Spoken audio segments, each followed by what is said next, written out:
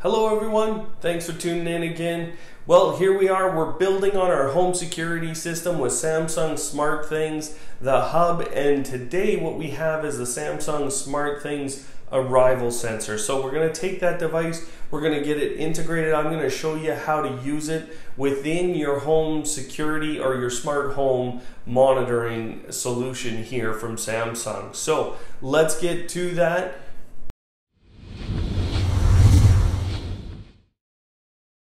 Alright, well let's start opening up our Arrival Sensor here. It's a pretty simple device, all said and done here. Essentially what it's doing is when you get home or when someone gets home and they have this device near them, essentially the connection with your Samsung SmartThings here basically picks up that that device is in the area, makes a connection, and then you know that someone's there. So you know what you can use that for, numbers, but essentially it allows you to trigger on or off security systems based on its presence in your home network. So what you get inside the device here is just a quick start guide and then really the device itself. There's not a lot here, and that's okay because really we don't need a lot else here. So you can see that essentially it's ready to go on a key chain or a key ring here. You can do it that way. What I actually did with this is I actually just stuck it in the console of my wife's vehicle. So it'll just sit there, and as that vehicle enters into our garage, it's gonna trigger that she's home, or when she's gone that she's gone. So contained within the device there, you can see I just lifted that up. There is a Panasonic CR2032, a 3-volt battery, and you can see in order to basically activate the device, you just have to pull that tab out there. So now let's go ahead, let's get this device set up, and I'm just going to use obviously the Samsung SmartThings app here. So we're going to head in there and we're going to go to My Home, and I'm going to go ahead and add a thing. We're going to do a little scan here, and there's two devices showing up there, but really today we're just focused on the Arrival Sensor. So I'm going to call it My Wife Arrival. Later we'll change that to Wife Arrival Sensor. But for now I'm just calling it Wife Arrival. So basically if the device is present, then I know my wife is here, and if it's not, well, I know she's not.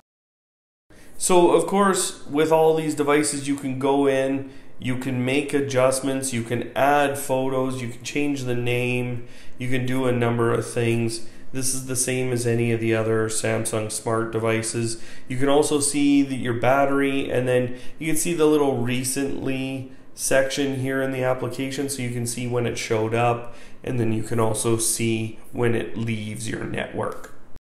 So now moving on, we're going to add it to the Smart app. So the first thing I'm doing here is I have two routines that were pre-created by Samsung, but you could add this to any routine you wanted.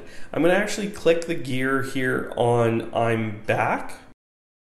And inside of that now, what I'm going to do is I'm going to change how this is going to automatically trigger. So you can see I have someone arrive selected, and it's based off of my iPhone, but now I'm going to add my new Arrival Sensor in there. So if either of those devices show up in my home network here and make a connection with my Samsung SmartThings hub, then it's going to automatically trigger. Now moving on to the goodbye section, so when everyone leaves, I want that to trigger.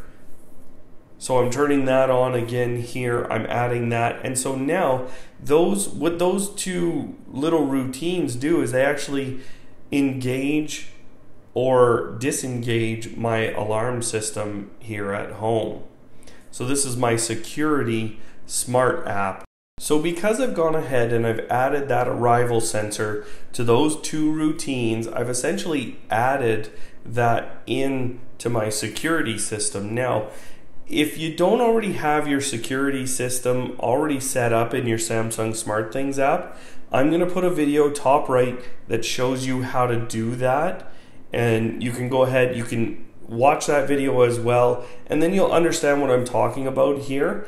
But for now, what I'm going to do is I'm also going to add a smart app, a presence smart app. So I went ahead into the smart app section, and I'm just scrolling down now to presence and modes, and I'm going to choose working from home. And so what I'm going to do here is I'm going to use that arrival sensor, and basically if that arrival sensor is still in my home past 9:30 a.m., then what I want to do is trigger one of my routines. So in this case, I'm going to choose the I'm back routine, because that actually triggers my home security system to turn off. So I'm just making sure that my alarm system is going to be off essentially when my wife is working from home, which she does from time to time. So the other thing I'm going to do is I'm going to send a push notification, get a text message there to myself, and then I'm also going to choose which days of the week this is valid for. So obviously that's only going to be the weekdays here. Now once I've done that, I'm going to get that text message on any one of those days of the week when that arrival sensor is still at home. And the other reason that's important is because my security system is going to be turned off. I want to know about it, and if my wife has just left her arrival sensor at home, then I can go into the Samsung SmartThings app and simply turn that back to armed. Alright, well there you go. Your arrival sensor is all integrated in your home security system there. You know, whenever you take that device and you leave the home now, it's going to trigger on your security system here. What you'll have to deal with really is if you forget that at home, and so that's why, you know, I've put it in my wife's vehicle there just to make sure that whenever she leaves with that vehicle, that sensor is out of the home. Now obviously on the weekends we may take the same car, we might take a different car, or she might not take that car at all. So you have to think about how you're going to deal with that. Maybe you're just going to trigger your security system on manually, but you do have to think about that, and you can use some of those other smart apps that Samsung has on their system. Either way, if you have a question about what you can do with that sensor, leave it in the comments below, and of course I'd love to have you like or subscribe to our channel, of course. So until next time, we'll see ya.